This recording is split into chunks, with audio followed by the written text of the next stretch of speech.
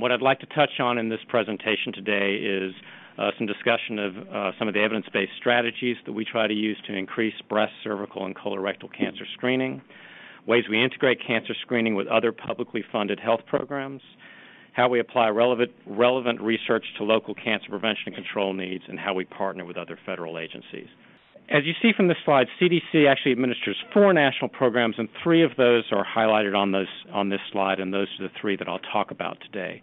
I'd like to give a little bit of background, though. The majority of funding that we provide at CDC is provided to health departments. We fund states, tribes, and territories to apply scientific advances in the community to develop strong cancer prevention and control programs. We do this by working in 4 different domains, and these are not listed on the slide, but I did want to run through these quickly because I think it gives a little bit of perspective of how CDC does its work and particularly how state health departments do their work.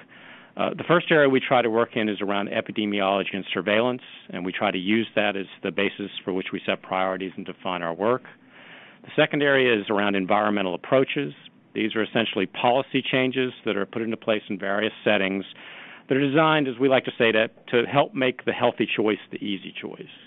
The third area we work in is health systems interventions. These are interventions to promote health and support and reinforce these are interventions to improve the delivery of clinical and other preventive services. And the final area we work in at CDC is community clinical linkages. And these are linkages that allow us to increase support for self-management of chronic conditions. And so a good example of that is some of the work we do around working with cancer survivors and trying to link cancer survivors in the clinical community to the community resources that they need. Ultimately, we aim to translate research, like the work that Dr. Croyle just spoke about, into public health practice. CDC supports a wide variety of programs, initiatives, and campaigns and has extensive public health research portfolio. I'm not going to be able to speak about all of these today, but this slide is put here to just give you a sense of some of the wide variety of activities our division supports. So one program that I'd like to highlight, which I think has a direct influence on meeting the Healthy People objectives, is CDC's National Breast and Cervical Cancer Early Detection Program. This program currently provides low-income, uninsured, and underserved women access to timely breast and cervical cancer screening and diagnostic services. We've been operating this program for 2 decades, and in that time we've developed significant capacity in state health departments to provide public health approaches to cancer screening and to offer screening services. We're very, very proud of the success of these programs. We actually think that they've had perhaps some to do with some of the parity in screening that Dr. Sondig mentioned earlier amongst various racial and ethnic groups. Since 1991, the program has provided more than 10 million breast and cervical cancer screening examinations. In the program, we've diagnosed more than 55,000 breast cancers and more than 3,000 invasive cervical cancers. Also, in addition to screening, the program allows all 50 states to use a Medicaid coverage option that allows them to provide treatment to women screened positive through the breast and cervical cancer program so that they can then go on and receive the very important diagnostic and treatment services that they need. Now, this slide is very important to us at CDC because it gets a little bit into what we see as some of the future roles of public health in cancer screening and some of the objectives that some of the approaches that we really think will help us meet these objectives. We believe that implementation of the Affordable Care Act will clearly benefit the populations that we've traditionally served through this program. The Act will increase insurance coverage, and it will require coverage for breast, cervical, and colorectal cancer screening without cost sharing.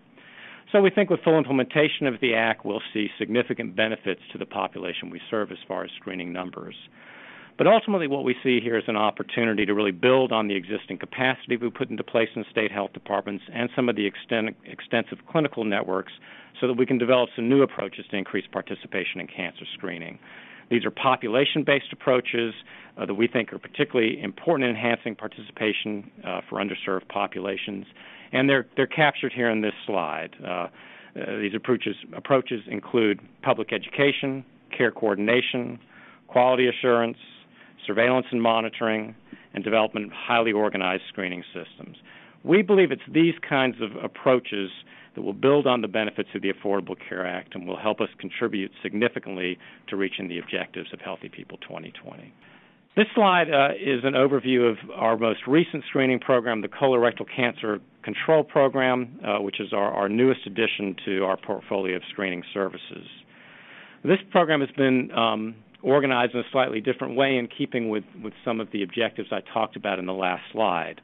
And so we created this program in 2009, and it was put into place with a distinct emphasis on promoting population-based approaches to colorectal cancer screening. So we require our grantees to use at least 2/3 of their funding to take these kinds of population-based approaches, and then we allow them to use about 1/3 of the funding to actually pay for clinical services. Given the low rates of screening participation, even in currently insured populations, we believe that this kind of population-based approach will really contribute significantly to helping us increase rates of participation in colorectal cancer screening and ultimately meeting the objectives of 2020. I wanted to hit briefly on a couple of innovative approaches we've tried to foster at CDC, and this is really along the line of trying to develop more organized approaches to cancer screening that I mentioned as one of the main areas of emphasis as we move forward.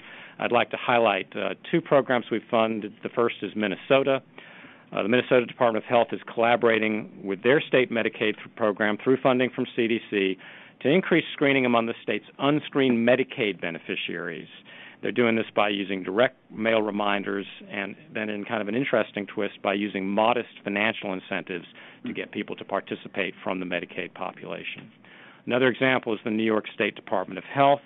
The New York State Health Department is partnering with a group of federally qualified health centers across the state to develop screening registries so that in each of the federally qualified health centers they can actually track the patients in their practice that have been in for screening versus the patients that are actually eligible to be screened, and then take measures to try to bring those people in if they're not participating. We think these kinds of really highly organized approaches are the types of things that will help us meet the objectives of Healthy People 2020 and really bump up screening rates, particularly for breast and cervical cancer screening, where our participation is already quite robust. So we need some of these more organized approaches if we want to reach even further into those populations. I'd like to briefly talk about some of the work that we do with federal partners, particularly the National Cancer Institute, to meet the Healthy People 2020 objectives. A very good example of this is our collaboration together with NCI to work on the Cancer Prevention and Control Research Network. This is a network of community-based participatory cancer research centers that are situated across 10 academic centers.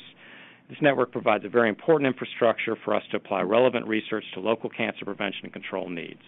And the network aims to provide expertise for research provide more evidence-based approaches that we can use to further define the areas available for population-based interventions that we seek from the Guide to Community Preventive Services. This is just a quick example from Washington University of the kind of work that these research networks do. This is a study that Washington University did tapping into the work of United Way's 211 call system. This is a system people can call into for help with a variety of needs for essential services like food and shelter, and what Washington University did was tied in a component to try to help people gain better access to screening services. And as you see from the slide, we saw significant improvements when this line was used together with follow-up verbal referrals and follow-up from Patient Navigator. And next slide. So I'd like to close by discussing something that we think is one of the most important factors in tracking our progress in meeting the Healthy People 2020 objectives, and this is having good data to track our progress. Centers for Disease Control and the National Cancer Institute collaborate to produce cancer incident data for the entire nation. The National Cancer Institute supports the Surveillance, Epidemiology, and End Results Program, also known as SEER, which funds cancer registries in 10 states, 6 metropolitan areas, and the Alaska Native Tumor Registry. And then CDC supports the National Program of Cancer Registries, which basically supports cancer registries in the remaining states.